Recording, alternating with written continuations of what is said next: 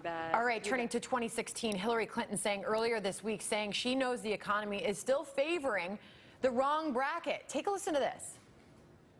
I think that most Americans understand that the deck is stacked for those at the top, and I am running a campaign that is very clearly stating we want to reshuffle that deck. Reshuffle that deck. Rachel Campos Duffy is the national spokesman for the Libre Initiative and joins us now. And clearly I have a new phone, Rachel, so I don't know how to create or to control the sounds that it's making. No worries. Thank you so much for joining us. Thank you. So I want to bring some attention to this comment specifically. We just heard her say, I think most Americans understand the deck is stacked, and I'm running the campaign to reshuffle the deck so that they can make more out of their lives. Bruce Becker, out of our bureau in Washington, said that this is a striking metaphor. It deserves a lot of attention because a stacked deck suggests that wealthy are cheating and that they've arranged the cards in their favor for a desired outcome. Now, this is a very strong statement for her, particularly, Rachel, in her first comments to reporters in over a month. Well, this is right out of the Obama playbook, who always says that, you know, the American dream is rigged to favor the rich, the wealthy. Of course, that means that we need more government, a bigger government, more entitlements to address that. So this is right out of the playbook, and I think it's interesting because the coalition she needs is women, and she needs minorities. And if you look at what Obama's economic policies have done for those people, it hasn't been really good.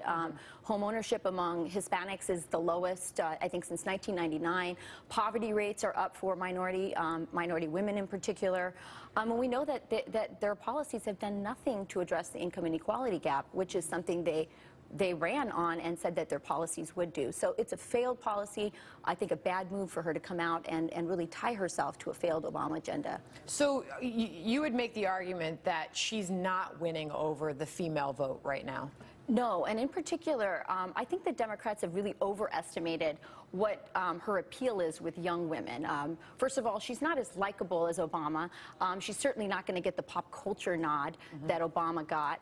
And I think all the scandal surrounding her, they think they can handle this scandal, but there's a past scandal that they think they've tucked away and finished with, but is going to be brand new news to young women, and that's the Monica Lewinsky scandal, which will continue to be news for them, but also Monica has come out of the shadows, so she's going to have to address that. And the way she handled that is not relatable to young women who have much higher expectations of their men, of their partners, and probably wouldn't make the same kind of compromises she made. And specifically, you're in touch with this group of voters through your Libre Initiative. Yes. Every day. Yes, so absolutely. You've got your hand on it. We've got our hand, especially on, obviously, the Hispanic vote. But I can just speak anecdotally. As anyone under 50, any woman under 50, I think probably wouldn't make the kind of personal compromises that she has made for her professional career. More importantly, I think what's going to come out as this erupts is, and we get closer to the election, is the way she handled it, that she was part of blaming the victims who were, I think, you know, abused, if you want to say, or preyed upon by her husband. Great perspective.